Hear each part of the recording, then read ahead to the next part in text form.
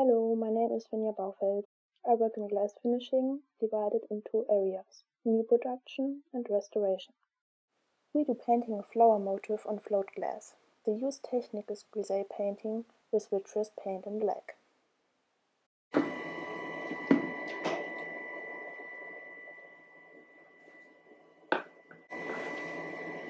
At first, we have to prepare the color. A vitreous paint based out of oxidized iron or copper powder mixed with a melting base. The melting base is a low melting lead glass. The glass will be after firing in the kiln like a matrix over the color oxide and will melt to the glass plate. Because of health and safety regularies, we use a suction system and wear face mask FFP2 as long as the color is in powder state.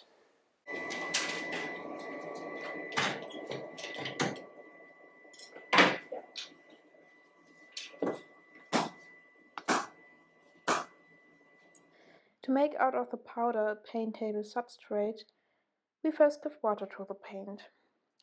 That it does not dust up, we thaw it with a spray fog. Then the color gets mixed.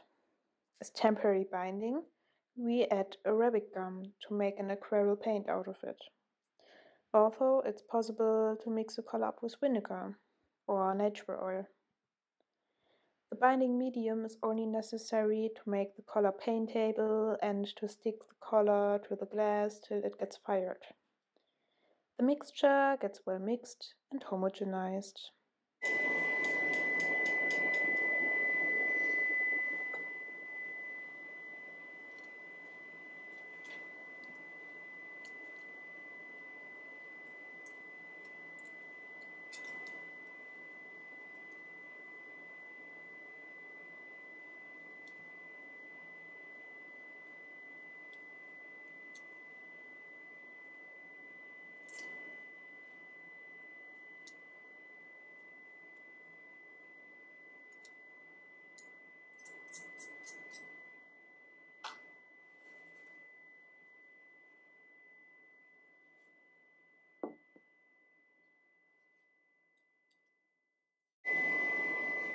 We place the brushes we want to use and a glass of water to make the paint thinner.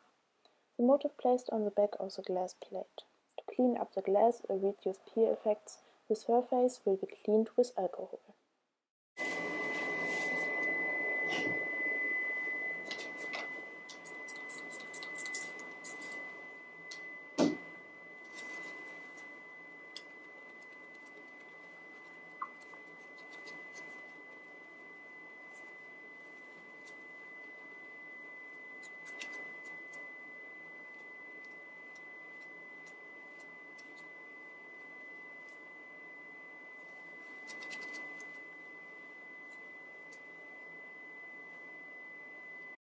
For placing the plate every time in the direction we need for painting, we fix the glass on the backside with some tape.